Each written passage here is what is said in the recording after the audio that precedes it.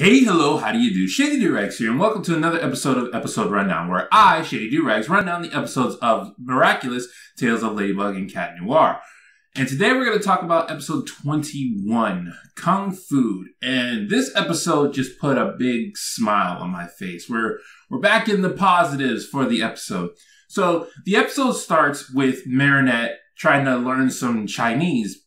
Interesting thing, Marinette is Chinese, but she doesn't know Chinese. Apparently she's lived in France her whole life, which I know the show is supposed to be like in French. You can tell by all the text. But anyway, she's trying to learn Chinese because her uncle, who's a famous Sifu, is coming down. Sifu for food. He's coming down, and she wants to she's going to his event. He's coming down for a cooking event, and she's going to it. I don't know why her parents weren't there. I don't think they ever really gave an excuse as to why her parents weren't there. And one of them probably knows Chinese since that is her uncle. So I would guess her mom's side, but they don't really give that much information about it. But yeah, she's struggling with it. And her uncle, well, she's actually getting it down. But once her uncle gets there, she gets really nervous because that's how Marinette is. So the uncle arrives and she gets really nervous in front of him and messes up the Chinese completely. And she gives him flowers. He takes some of it and he puts it in his pocket. And she freaks out and does the Marinette thing and calls Alia, which is kind of something I thought she only did with Adrian, but you know, it's well within character. Speaking of Adrian, Alia gets Adrian to come down to Marinette's place and help her translate to Chinese. Alia is the best wingman. She has been on it with her wingman duties. And so Adrian comes down and he translates the Chinese, and it turns out the uncle can speak a little bit of English.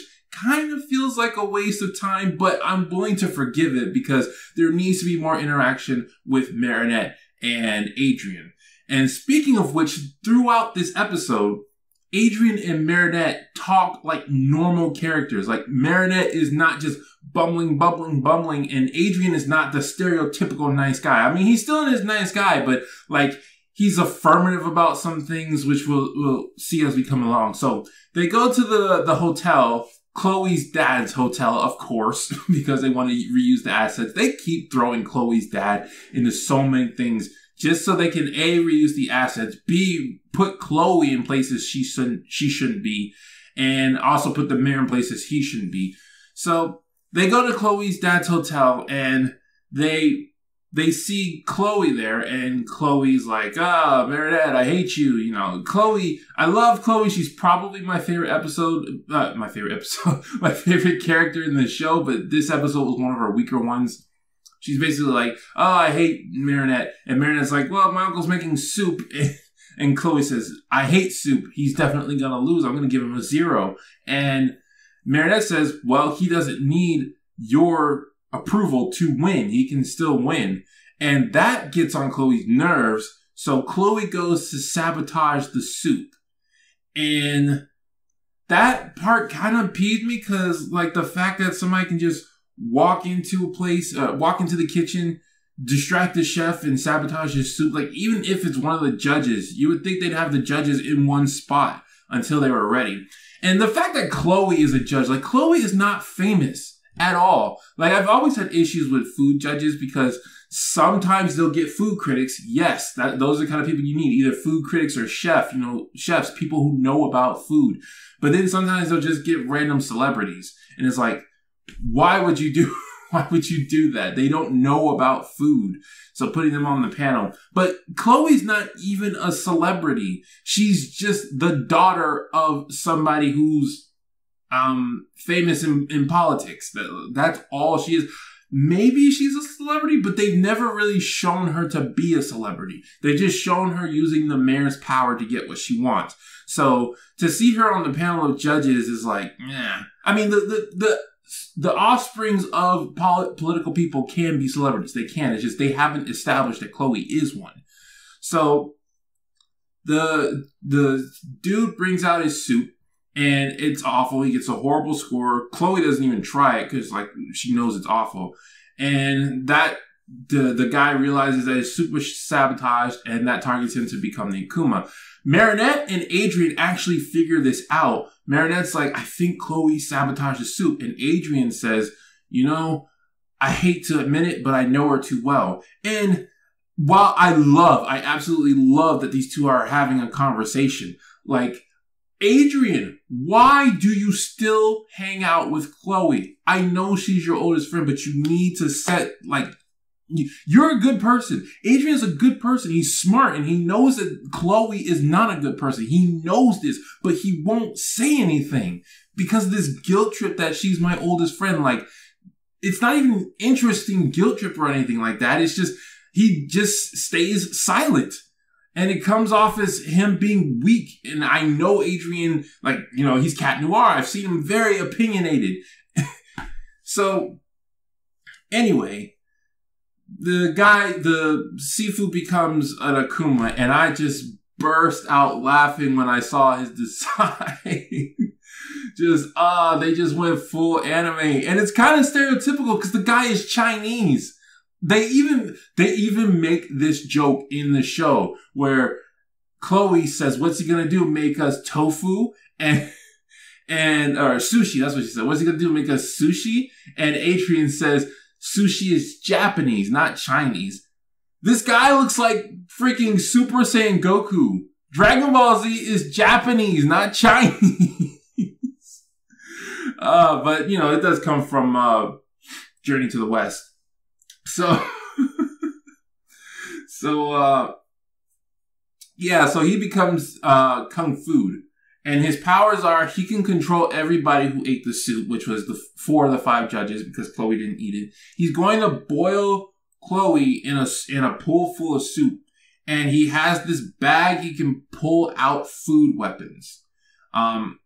So while I was upset to see that, again, they're using the mind control power. Like, that's really boring. Stop doing that. But at the same time, it was very limited. He couldn't just control anybody. He could only control people who ate the soup. And I thought they were going to make him control Cat Noir because Cat Noir ate some of his caramel, I think it was. Whatever was blocking the exit. But it's not any food. It's just the soup. So Cat Noir and Ladybug, they have to fight the pedestrians as they go up to the top of the hotel because that's where he is. It's kind of like I can't remember that movie with Jet Li in it, or Jet Li, Bruce Lee with Bruce Lee where he's climbing the tower, but it's kind of like that, but not really. And they all have food weapons. Oh, Jagged Stone is in this episode. I forgot he was one of the judges. Again, 3 episodes in a row you're using this character. Like, golly, and he's playing pivotal roles. Anyway, so they fight these people, you know, action scenes, blah, blah, blah. And there's this one pun I really want to point out. They defeat the last guy before they get to Kung Fu, and Marinette says, time for the second course. I'm like, why did you say second? Why not say main course? It would have worked so much better just to say main course. Like, I guess it kind of works, but you have to think about it way too much. If you just say time for the main course, it would have been a perfect pun. Anyway, complete nitpick, but I really want to point that out. So they get to the roof and they do their usual thing. Like, nothing really interesting happened. Oh, something did happen. I almost forgot this. Freaking Kung Fu looks at the monitor and is like, who are these superheroes? I'm like, the whole point of Akumas is to capture the Miraculouses. Why does he not know who these people are? Like, Hawkmoth, you need to get on your job. You have one job. And also they do the thing where Marinette immediately recognizes him as her uncle. You know, the thing I've been complaining about over and over again. I'm kind of numb to it at this point. So they get to the root, they defeat Kung Fu. He doesn't boil Chloe because he wants the superheroes in his soup. Like, he says they're the perfect ingredients. He wants to put all of them in.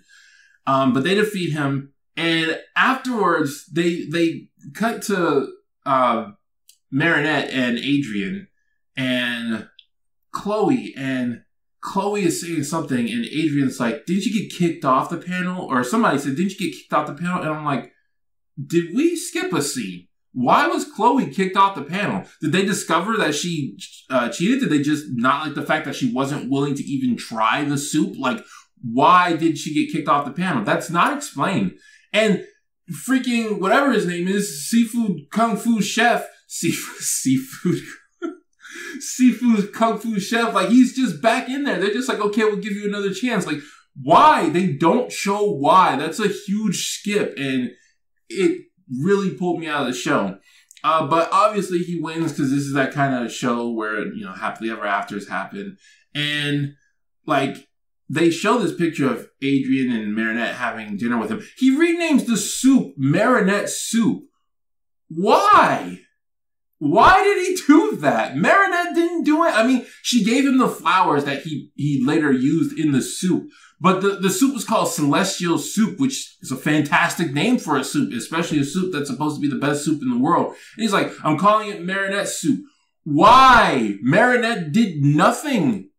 Nothing for this. Also, Marinette started feeling guilty because she antagonized Chloe. Chloe, she says she antagonized Chloe. No, she did not antagonize Chloe. Chloe antagonized her, and she stood up for herself. No, that's different. She didn't just start mess with Chloe. Chloe started it, and she stood her ground. That's what I didn't like, that they were trying to guilt trip her about that. So, all in all, I know I've had a lot of nitpicks with this episode, but quite frankly, I did enjoy this episode a lot. I loved that Adrian and Marinette were having so much interaction, because we've seen them as Ladybug and Cat Noir. Like, we've seen that, and over again, it just gets old because they're not a really good foil. And Adrian and Marinette aren't that good of a foil either, but they work better than Cat Noir and Ladybug, because Ladybug is just so, what's the word I'm looking for? Like so focused on defeating the bad guy, and not in an interesting way. Like, it's very hard to describe. Like, but just get the gist that they're not that interesting of a foil when they're superheroes. They're better at being friends than they are at being super friends. And one more thing I want to say. Oh yeah, you could say it's out of character that Marinette can just talk to Adrian in this episode. I'm looking past that because it seems to me that they're trying to develop some character. So it's like sacrifice this part of character for this part of character. And it's something I've been waiting to see a while, just to see their relationship just step up in some way. That they just talk to each other like people. And also, I'm willing to forgive it because she was distracted by her uncle. Her uncle was the one making her nervous, and that's where a lot of her nervousness went. So Adrian being there as the calm voice of reason. This episode reminded me a lot of Origins, because back when they first met in Origins, Adrian was the confident one, the one who pushed Marinette, or him as Cat Noir. Cat Noir was the confident one.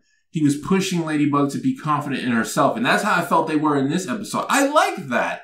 I like that they have that kind of Gurren Lagann relationship sometimes. Don't believe in yourself, believe in the me that believes in you. Like, when somebody believes in you, that can drive you to believe in yourself. It can give you that confidence because you're confident in them. And, like, I'm fine with Adrian doing stuff like that. Like, him saying, you can do this, or it's not your fault, or something like that. I'm perfectly good with that.